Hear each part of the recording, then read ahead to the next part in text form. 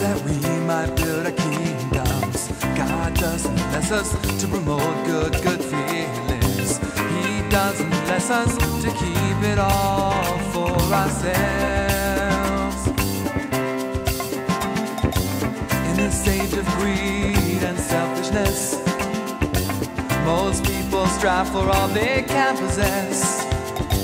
They build their treasures with things that fade away. Our Lord has shown us the way of the kingdom. He did not have a place to lay his head. He said the happy ones are those who learn to give as they have freely received. That's why our God blesses us, that we might be a blessing.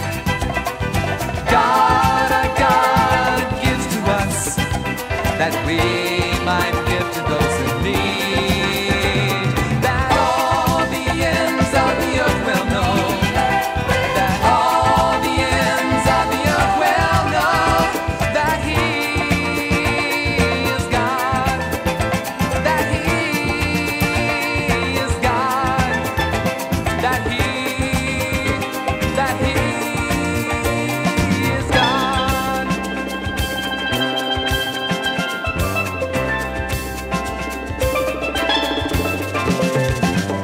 Only two things in all of creation will remain throughout eternity: the Word of God and the souls of men. As God does prosper you with things He has made, don't try to cling to them, don't you become their slave. Set your affections on things which are above.